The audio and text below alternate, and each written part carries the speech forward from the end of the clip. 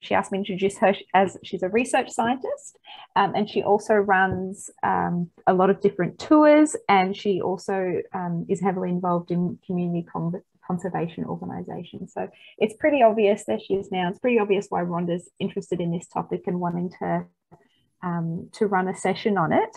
And with perfect timing, here is Rhonda now, and I just, if someone hasn't already, hello everyone. Sorry about all that. Hey Rhonda, just trying to make you a co-host so that you can share your screen. It was perfect timing. I just finished introducing you, so it couldn't have gone better. Oh, thank you, Marie.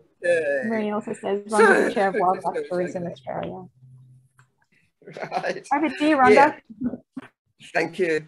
Yeah, and I'm also chair of the Scenic Room branch of Wildlife Preservation Society of Queensland. We're doing fauna surveys and things in that. So as well as I run my own Araucaria Ecotours with wildlife tours and incorporating some citizen science within that. And I'm a research scientist through Griffith University. So yeah, you've probably said all that. So I don't need to say that. I'll go straight into my presentation. So tour operators, nature tour operators, eco tour, wildlife tour, geotourism, whatever, you know, they spend a lot of time taking guests out into natural areas, whether it's deep into the rainforest, whether it's easy access places like this, just out of the Gold Coast, or way out to sea, or sometimes even way out. That's one of our own tours, 1,200 kilometres to the west of Brisbane. And yeah, less frequent, I've mentioned up there. We only do this particular tour twice a year because it is such a long way. And also, yeah, trying to balance out when it's not too cold, not too hot, when reptiles are active, but etc. But now the researchers, including postgrad students, often don't have the budget to keep visiting all of these places where the tour operators and their tourists are happily heading to. Wildlife parks, the same. Wildlife keepers in the wildlife parks often have the opportunity to observe animals every day, but they may not have the time to do so for hours. The same applies to staff at ecologists. They may be busy working in the dining room, in the office, whatever, doing other things with guests, but not have time to actually observe what those lovely animals just outside are doing. So this has gone back to the old version, the same one that I gave Janine. It doesn't have my edits. Anyway, there'd appear to be a lot of scope for tour operations and their tourists to participate in citizen science, because they're going out to these wonderful places. Some tour operators are actually trained in science already. Others can work in cooperation with academic researchers, and there's quite a lot already happening out there. There's a lot of people taking photos of whale tails to record individual whales that are migrating from Antarctica up to the breeding areas off the Australian coasts in winter. And you don't really need a lot of prior training for this. Anyone with a good smartphone can snap a few photos of whale tails, and because of the patterns of barnacles and everything, they can be identified, sent into a central area. Divers and snorkelers can do a bit of citizen science for coral watch, using a colour chart to note the condition of the corals. That again doesn't take a whole lot of training. Then there's some more intense things like, now Noel Scott and I did a survey of sustainable wildlife tourism in Asia and the Pacific for UNWTO a couple of years ago. And one of the projects we chose as a best practice example was this wildlife at the Mongolian steppes. Earthwatch Institute and the Denver Zoo got together and designed this project, and they work in cooperation with local researchers in Mongolia as well, collecting data on Gali sheep, Siberian ibex, and a whole lot of other wildlife. the work at the volunteers. They pay over $4,000 US for the privilege. It's a learning experience that they learn about the wildlife, they learn about the techniques, about the scientific protocol, and they spend a couple of weeks living in a little community way up there on the steppes where most tourists don't get to go. And yeah, it seems working out very well. And of course, all over the world now, tourists are getting a bit more savvy, a bit more sophisticated, and a lot of them are using apps, especially iNaturalist. And a lot of bird watchers use eBird. And then there's the Atlas of Living Australia. There's the Fluker post started by Martin Fluker, where there's a post set up in a particular spot where you can just put your camera, take a photo, might be recording how the forest is regenerating after a bushfire or something like that. Frog ID, Climate Watch. And there's quite a lot of tourism companies that now include citizen science. Earthwatch, obviously. Lady Elliot Island has the Coral Watch, and also observing manta rays. Daydream Island has started doing that sort of thing. There's a lot. Bowra Station, that belongs to the Australian Wildlife Conservancy. There is a bit of a tourism component because they have shearers' quarters and an old homestead and camping. And every night about 6 p.m, everyone that's staying there comes in. Anyone that's interested, most people staying there are there because they're interested in birds. It's a marvellous birding hotspot out in Queensland's outback. And at 6 o'clock every night they gather and tell where they've observed what birds. So Bowra Station has been collecting a marvellous amount of data for years now from how many birds are in which habitat. It's a very big station. Araucaria Ecotours, that's my own, and I did put another slide in there, which this is reverted to the old version, so it's not there. So I'll just quickly explain. I'm chair of the Wildlife Preservation Society Scenic Rim branch. We're conducting quite a massive project at the moment, putting in corridors for wildlife to connect some of the lower forest in the valleys, which are not protected so much by national parks and so on. Can I just check everyone's hearing me? Yeah, loud and clear. Can you hear me? Great. Okay, fine. I'll keep going. Just getting a bit paranoid now. Okay, and so as part of this, we're doing fauna surveys, both by direct observation, morning and night, and also by motion sensing cameras in a standardized way, both within the corridor routes and in the main hubs of wildlife, where the big reservoirs of wildlife habitat that we're connecting the corridors from and to. We're doing this now as a baseline, and we'll continue over the years to see if the corridors are being successful. So when we start tours again, we had to sort of cancel international tours and then interstate tours even.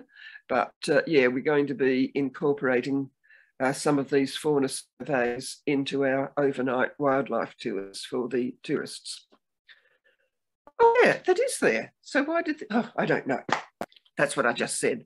So that's the corridor project that we're working on. Okay, so now when I've discussed citizen science with people from Griffith University and from other universities, yeah, there's usually some problems that come up, and of course, and there's various problems mentioned in the literature as well. The main ones that I have said to me is that, well, tourists are often ignorant of scientific protocol. If you say that we're just counting what's in this transect for half an hour, and they see something exciting just out of the transect, or just after the half an hour is over, they'll be wanting to put that in. They're often not around long enough to train, and not all will be really trainable. Some of them are a bit tense, and some of them just don't have the integrity. They just sort of slack off and make up things or not really measure something properly, etc. I'm not saying this happens. I'm saying these are the sorts of things that are said to me. And yeah, that they are, yeah, I know some of that is is true to some extent. They may get bored or tired too soon, especially if there's not enough animals or enough action. I have found this myself, actually, when I'm taking members of the community out on a fauna survey, and they somehow expect it to be a wildlife tour, that I'm going to be pointing out animals in every tree. No, the point here, we don't know if these animals are in this spot or not. We're here to find out whether they are. And yeah, I find a bit of a drop off. They don't turn up to the next fauna survey because they're expecting to see a whole lot more animals. Yeah,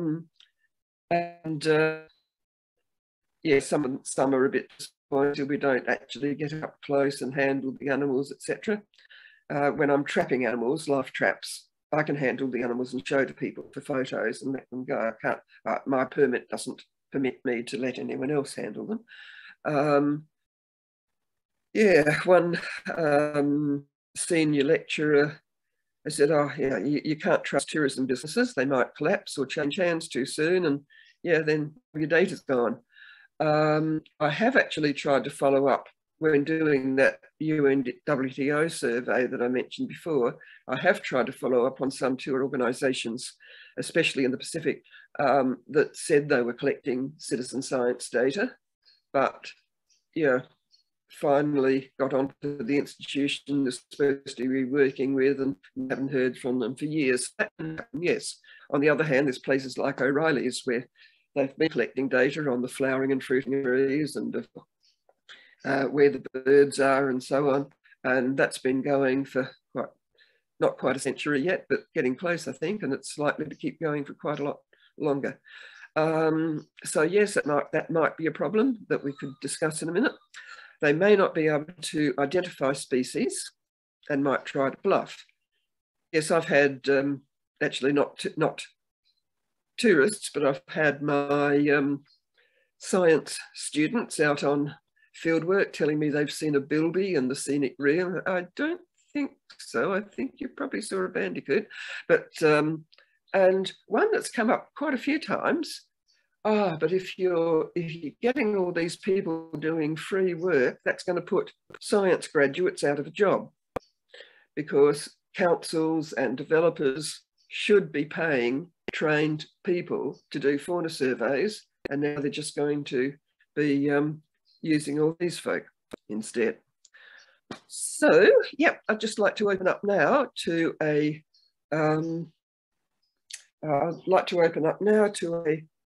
discussion of these particular problems before we go on to the problems from the point of view of the now Janine, I can't stop screen share without getting out of this PowerPoint production. Okay. Would you be able to stop my screen share and then we get back into it in a minute? I can stop it for you, but I won't be able to restart it. Would you prefer me to just read questions from the chat? Well, I'd like to be able to see people, so maybe let's get out of it and then come back into it. No worries. Stop screen share. It now. Oh, you stopped it. Great. I've got it. Okay, so if folk could either write comments in the chat or put your hands up and speak. And actually, Janine, so that I can sort of be watching people, would you be able to read out some of the questions that have already come through on the chat? Absolutely. Well, we've got a question already. I'm not sure if it's Mari or Marie Treadwell. Marie, probably. Marie, okay. Yes. So Marie Treadwell was commenting and wondering whether it's possible to actually send tourist researchers protocols beforehand in the brief. And Shannon Sure. Langford added to that and said, and perhaps they can opt in given the prerequisites need to, like, then they actually know what they're opting into. Do you have any comment on that? Yes, yeah, excellent. Yeah, and I certainly intend doing that with my own tours. And yeah, and on those longer tours, like the one I talked about with the Mongolian steppes, yeah, that they certainly do that before tourists arrive, and they do more of it once they get to the destination. So, yep, that's a way that's one way out of that problem. Of course, some may not really understand the protocols, but then scientists travel as well. So do science students, environmental science students, and a lot of people that certainly do have the intelligence to learn fast.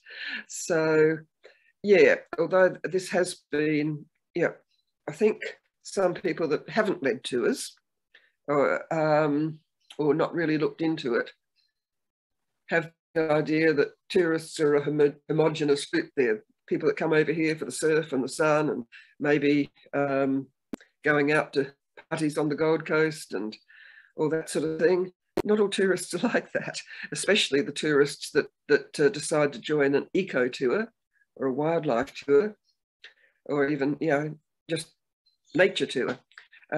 You do get quite a, and we've had professors from Oxford, ecology professors from Oxford on our tour. We've had moth specialists from the British Museum.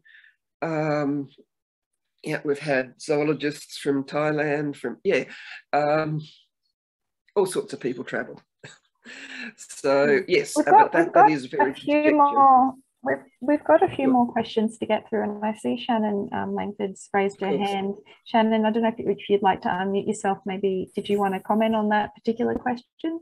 Yeah, I was just in regards to what we were saying about opting in, and this is just a simple suggestion, and it's probably already been considered, but to reduce like the bluffing of you know, thinking they've seen a bilby and having not seen one, or you know, that kind of situation.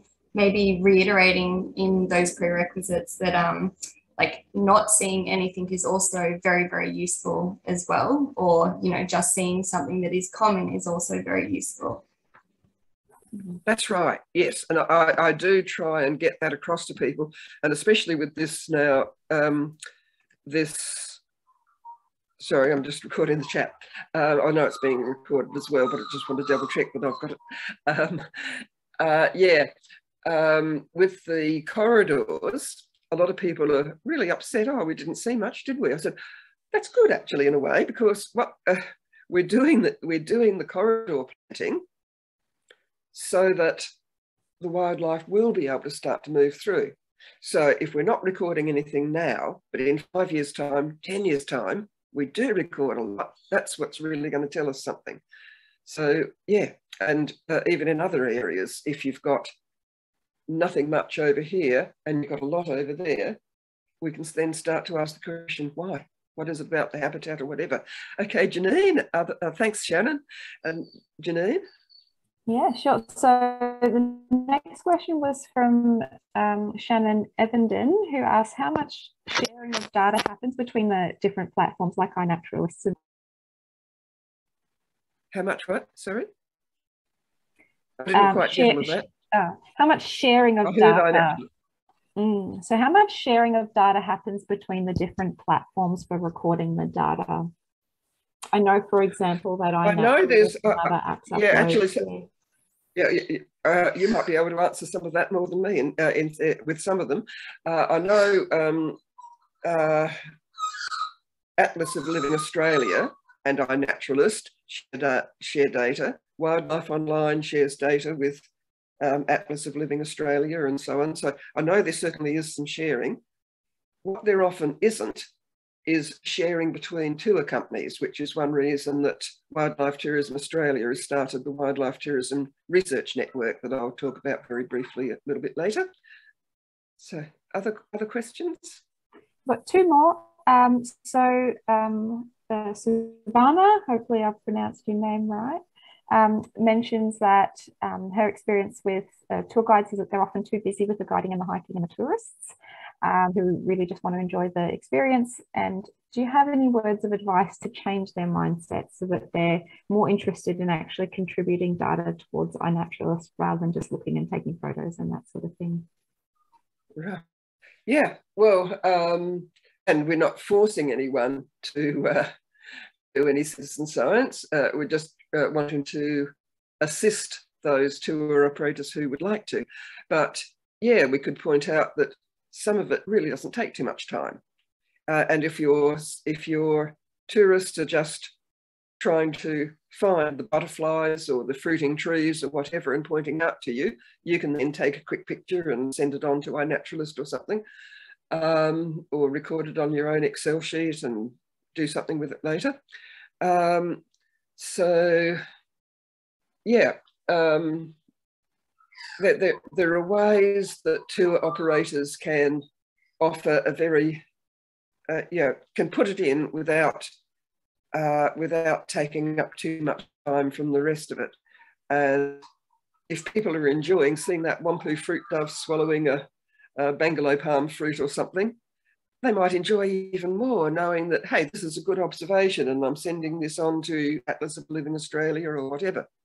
So yeah, I think if we show them how easy it is to incorporate some of it, and how some of the guests will really appreciate thinking, yeah, I'm doing something important here. So sure. I might just take one more question. I'm not sure how you're going for time with the rest of the session, but Anna Christie, I see you've got your hand raised. Do you want to unmute and ask a question? Oh, it was a comment really about the point you made about how you get some people going, oh, you're taking work away from environmental consultants. So that's a misunderstanding of what is being done, because the environmental consultant has a finite job to do, whereas the citizen scientist is out there, as you describe it, when you're telling the tourists, look, you're not here to look for a specific thing that I already know is there. We are there to see if we can see that thing. There are instances where it is correct that untrained people can take work away from trained people. One example I can give is in seed collection, where the local mine, the Moores Creek mine, instead of paying for consultants to do seed collecting at the appropriate time, they were just tapping, community members on the shoulder and going, oh, look, do you want to earn a few dollars and come and collect a few seeds? So that is an example where a non-trained person can take work away. But what you're talking about, is certainly not taking work away from experts. Yeah, and generally too, most citizen science projects will have a scientist working somewhere in the background or as the lead. So yeah, and in Bioblitzes, there's usually trained scientists and postgrad students and so on. They may not always be paid, of course, but yeah. So, and councils and others can be encouraged to, if you're going to use untrained people, so pay a trained person to make sure everything is done properly along, as a leader. Marie had a comment, I think. Yeah, briefing people about the wildlife or flora, etc. Yes, definitely. And this should be done before they come on a tour.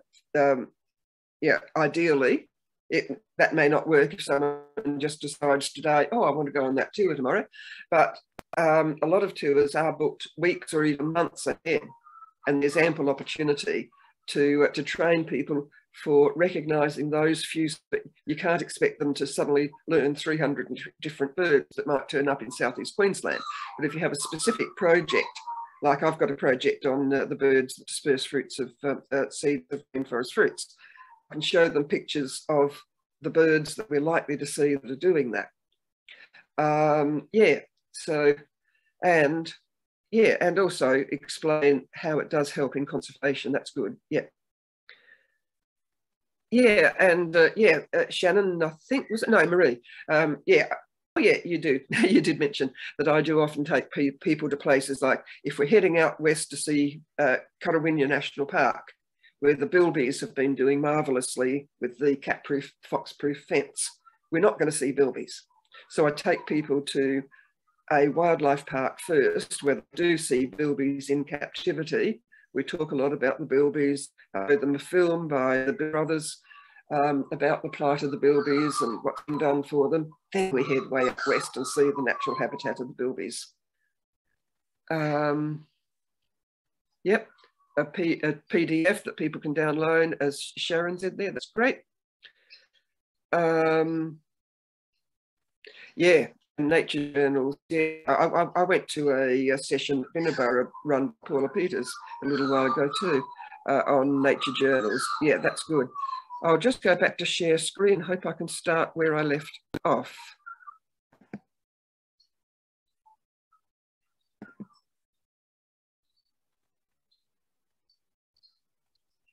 That's the wrong one.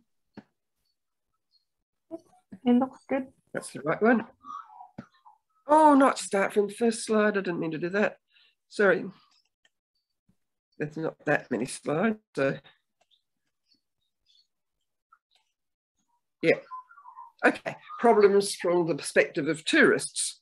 Sometimes they'll turn up to something and find, yeah, this is not exactly comfortable. You know, it might be very hot weather if they're digging for fossils in the sun, or yeah, it might be cold, raining, whatever.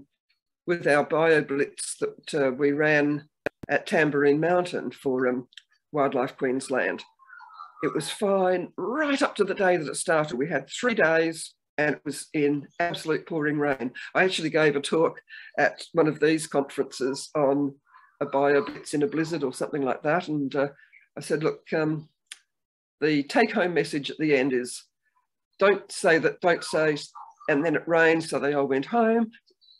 We say it rained, they stayed, and we still found a lot. But yeah, some people complain about the dust in the outback, although yeah, we show pictures of the dust on our website. But yeah, well, they complained about the insects or the mozzies, the flies, etc.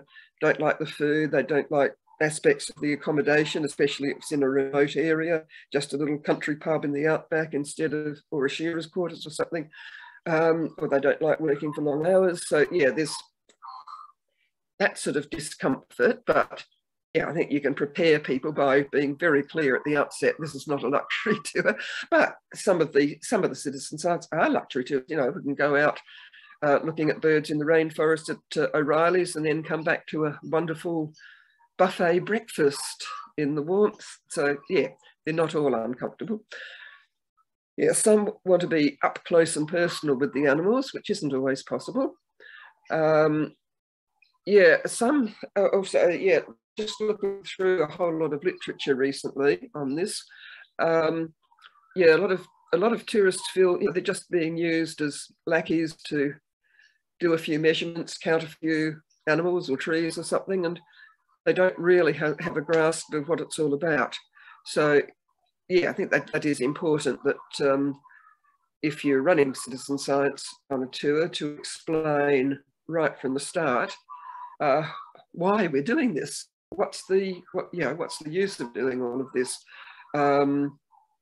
Actually, I've had a couple of people too that have joined our tour and complained about a citizen science tour they were on previously, where the leader, these people were scientists, and the leader wasn't sufficiently trained, and they said, oh, this is that information is going to be useless.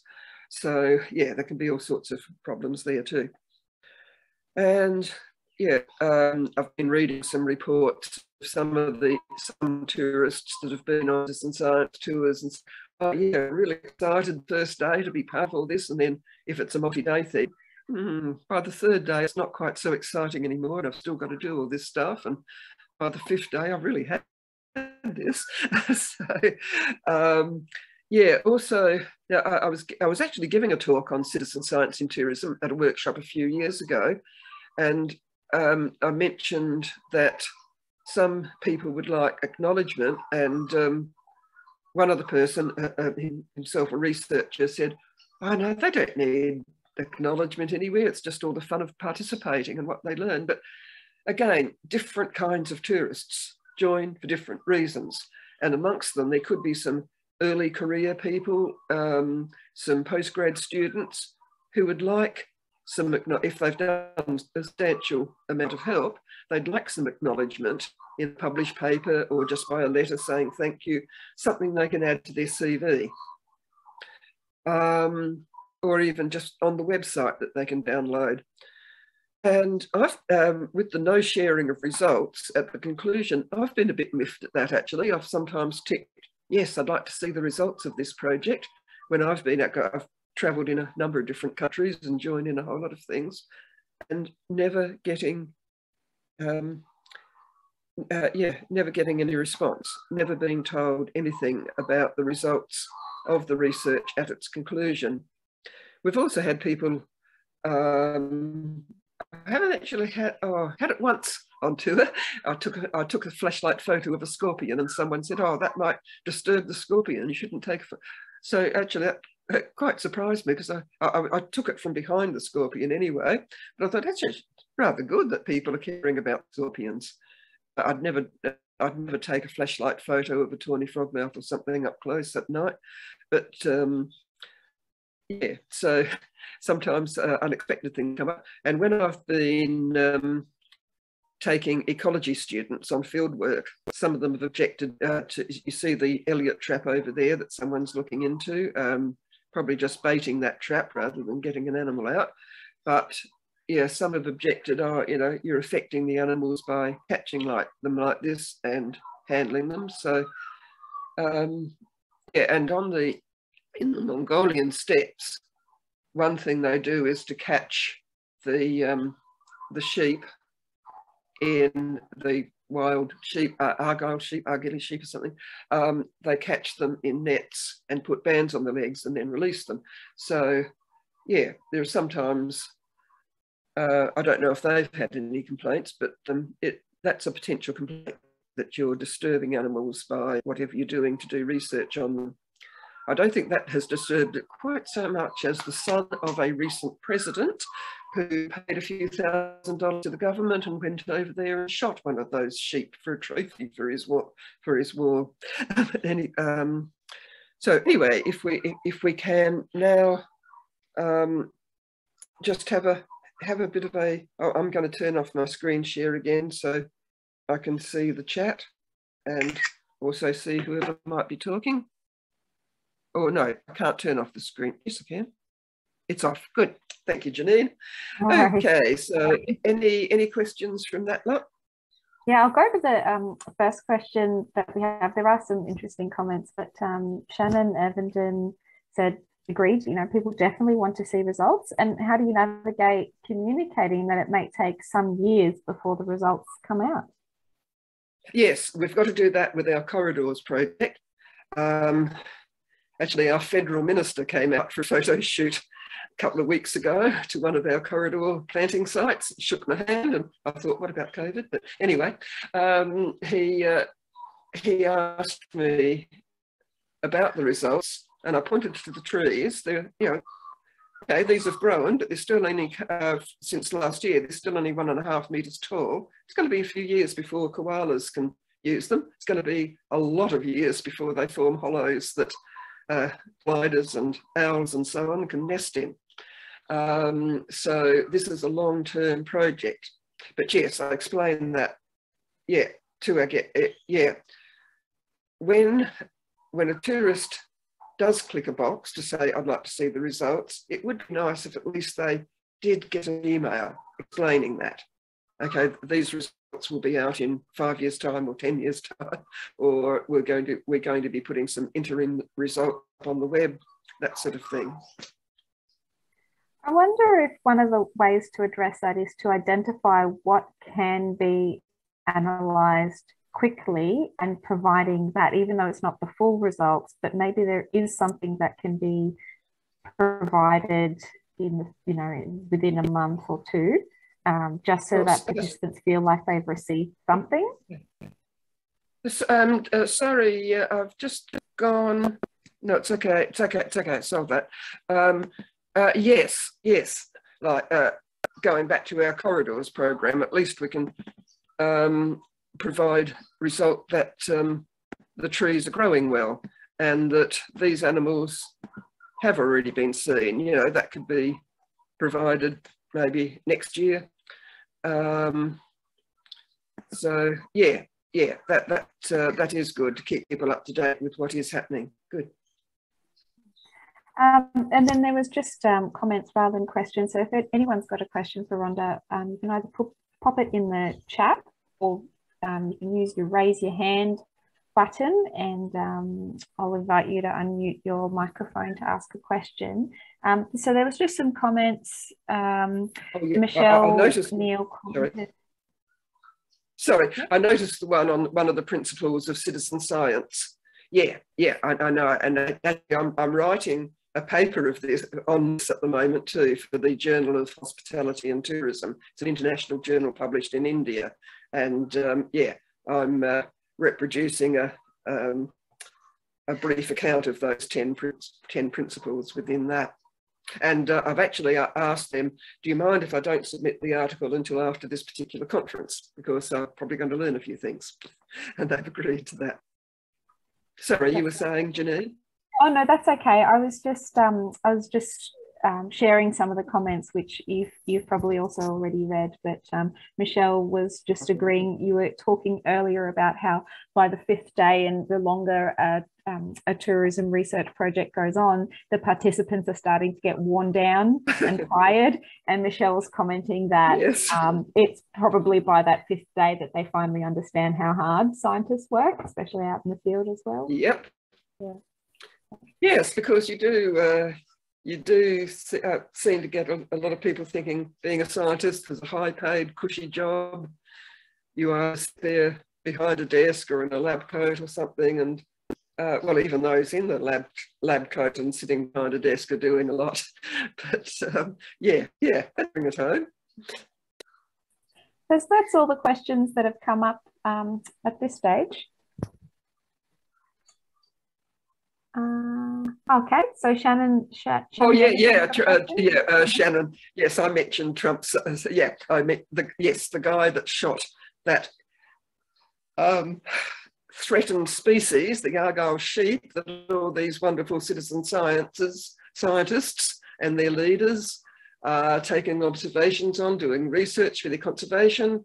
Donald Trump Jr. pays the government several $1,000s, goes out there and shoots one for. Yeah, I would love to hear the end of that family. Okay, how do you maintain motivation? Yes, how do you, as a follow-up for people who are doing, yeah, thanks Shannon. Okay, have others got some advice there? I mean, I provide, well, while they're sitting and waiting for something to appear, I sometimes provide them with some chocolate or nuts and sultanas or something, and also say that, you know, if you do notice anything else happening, if you see a nice butterfly or something, feel free to take a photo and add some side notes. It won't be part of our analysis, but it's still useful information. So anyone else got some thoughts on that? How do you maintain that motivation? You can also well, sorry, I won't talk because I just asked. I'd be curious as well if anyone's had any success with that. Or someone from the other side thinking, yeah, if I'm going to join something that does get a bit tedious after a while, what's something that I would like in between? Marie Treadwell. Yeah. Marie Treadwell's wondering, are you specifically asking about long-term projects? Well, this is one where the tourists do stay for several days. It shouldn't be a problem in a one-day thing, because usually it'll be something that's just squeezed in between other activities anyway. But one thing about multi-day, you don't have to be at it every day. You could be at a conservation tour at Lord Howe Island. This is not a research, but it's just picking up plastics from the beach to help the turtles and the seabirds and so on. Darren, stop talking, love. Yeah. Sorry. They spend the morning doing the plastic collection. They spend the afternoon going on a lovely hike somewhere, and the evening looking at educational videos and other just nice videos of the natural history of the area. So yeah, it can be interspersed with other activities if a particular thing is rather boring. And you can also have several people together doing a job so they can be chatting to each other. Sometimes that's not possible if you're trying to be absolutely silent, waiting for some shy creature to come along. also, actually, one thing that I've been thinking of doing now, I used to do a lot of yoga meditation, and I find just sitting in a forest is wonderful. When I explained to my students at Southern Cross Uni years ago that for 1.5 years, most mornings were spent 4 hours at a different tree watching frugivorous birds come in and eat fruit. And they said, oh, didn't you get bored? I said, it's a lot worse ways of spending a morning than sitting in a forest and away from phones, away from email. And if the birds are not coming, I can jot down notes about other things I'm thinking about, or I can watch what the paddy melons are doing. And yeah, so I'm thinking actually next year of running a short thing on just a bit of yoga, breathing and concentration and meditation relevant to preparing yourself for long hours sitting alone in such situations. Anyway, okay, anything else there? Well, Vicky said that the serendipitous discovery is part of tourism and citizen science, and that they're keeping it simple and fun. I don't know, Vicky, if you'd like to unmute and talk a little bit about that. Yeah, we do have to be flexible on tour. This is something I've mentioned in my wildlife tourism book. If you've got a set program, but then something turns up that's interesting over there, yeah, don't ignore it. Yeah, just shut that for a bit, and yeah, we can have a look at this and talk about it, and then go back to what we're doing.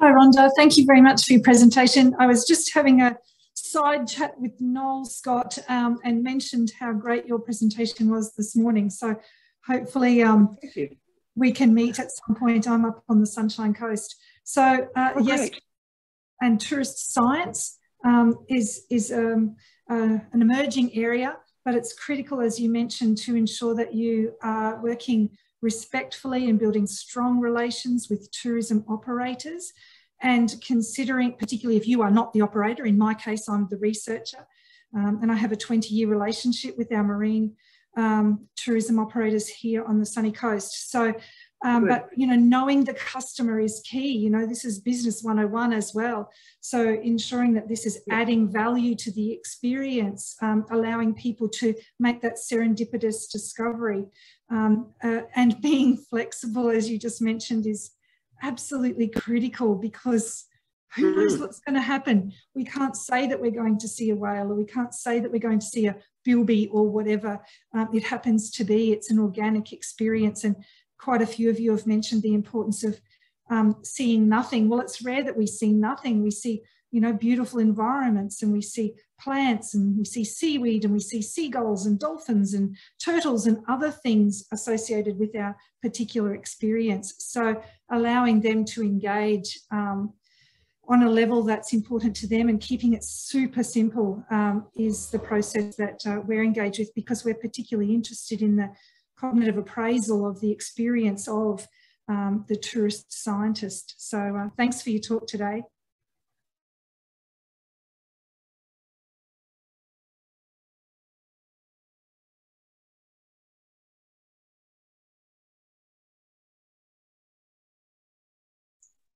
Have we lost Rhonda? I think we might have. Oh dear. She was having issues. Okay, well, while we wait for Rhonda to rejoin, is there anything else that people wanted to add to that? People have been talking with their experiences in other projects. Just go ahead and unmute yourself if you'd like to share your experience. Yeah, I just thought I'd add that that's really interesting what was Vicky was talking about, the relationships that are needed. And that's been a theme in the previous days' talks, you know, that relationship building is so important. Just thought I'd add that. Absolutely. The thing that very much so. Oh, there's only a few minutes left, isn't there? Oh, great. Hello. Yes. Hi. Thanks for that. Oh. Yeah, I'll just share my screen probably one last time.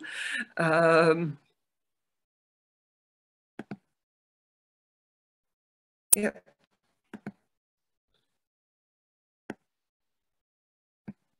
try and start from the current side this time. Yeah. Oh yeah, just saying here that the that Wildlife Tourism Research Network, which we're going to start expanding again soon. We had to be shelved for other reasons for a few years, where we're putting tour operators, researchers and citizen science in touch with each other. More about that later, maybe, not today, apparently. But yeah, one thing, tourism since COVID, yeah, a lot of tour companies have pretty well closed down if they were depending on internationals. How to attract domestic tourists, how to attract people that have already seen a lot of our wildlife, although they may not have any idea just how much of our wildlife they haven't seen. That maybe some citizen science tourists will provide a way of tour companies attracting a different kind of customer. If they don't have a science background themselves, they may be able to do it in cooperation with an academic researcher. One thing, what whales and koalas people see as exciting, if you're doing research on native rodents or beetles or snails, people may not get quite so excited about those. But there's ways that you can find of making it more exciting. So yeah, that's a bit of a challenge. Use a bit of creativity to say, yeah, this is important research. And even if if you're not all that greatly enthused about slugs or rats or whatever. So, but what are some of the possibilities for Australia? We won't have time to go through this now, but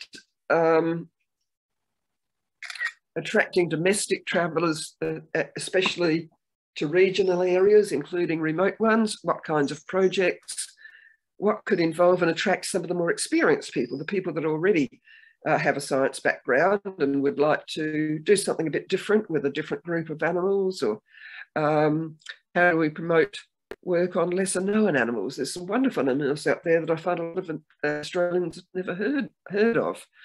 And how do we make projects with little skinks and small brown birds exciting? What are some of the rewards of participation, both during and after the event? And yeah, there's also, yeah, what are some of the resources? A lot of apps nowadays. There's a lot of guidelines out on the web for organising bioblitzes, as there's an increasing number of these on the internet. Lots of equipment, night vision goggles, motion sensing cameras. Isabel Wolfe and David Croft did a study and found that people were really keen to go on night watch on spotlighting tours if they could use night goggles, just for the novelty of it. And yeah, there's a lot of associations now that can offer resources as well. And going beyond the training in simple tasks, explaining the science behind the aims and methods, how the results will be used, okay, give a greater sense of importance to it all. Yeah, I think that was it. So I'll stop, if you could stop me screen, I can stop share. Good. Okay, so any quick last comments? Because I think we've only got a couple of minutes left, haven't we? Literally 1 minute left. 1 minute left. So Right. it was mostly myself. I just made a comment. I work at Mary Cairncross Scenic Reserve on the Sunshine Coast, and we just had a lovely, 4-day lovely. public event focusing on invertebrates, and it's amazing how many people wanted to come and have a look at bugs and ants and flies and Good, all yeah. that sort of thing. So it might depend on the target audience. That of course would be a free event where the tour operator have to charge money for their time. True. And for the meal they provide and everything, and for their travel and for their overheads. So the tour operator has to make it sound doubly exciting to get people to pay money to join in. I might just add to, just while we're in that last 1 minute, if you do have a citizen science tourism opportunity in your local area and you've got it up on Facebook as an event, please make the Australian Citizen Science Association a co-host so we can share, or tag us in it so we can share it, because we have a list of events on our Facebook page, which so far we've shared over 1,000 events in Australia in the last 6 years. So please, by all means, we want people to come, you know, if you're looking for something in your area, come to our Facebook page. Here's the one that's, you know, might be near you or might be somewhere else you might want to go to as a tourist. Tourism events are starting to get quite large. We have noticed here in Australia with citizen science involved. So by all means, please add us or let us know and we can help you advertise it on our socials. Yes, and this is something we offer to all of our members.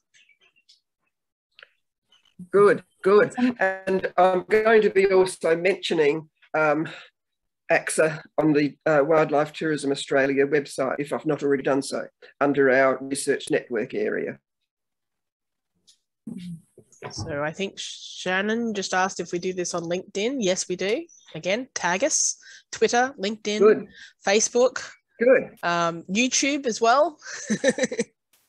we have them all. Okay. The only one we haven't figured out yet is TikTok and Snapchat, but we're getting there. Good. I'd love to see some tourism citizen science on TikTok. TikTok. I've never used TikTok. Maybe I should find out. Maybe I should find out how. Okay. Well, thank you, everyone. Thank you, Rhonda. That was amazing. Alrighty. So I think I will just remind people to save the chat if they want to. Now is a good time to save that chat. It has been recorded. You will be able to see this later. Alrighty. Well, thanks everyone. We might let people get back to other sessions in the program. And Rhonda, will you reach out to participants in some way afterwards? Yes, I'd love to. If you give me their emails or whatever. Thank you. Okay. All right. Thanks everyone. I'm going to stop recording now as well.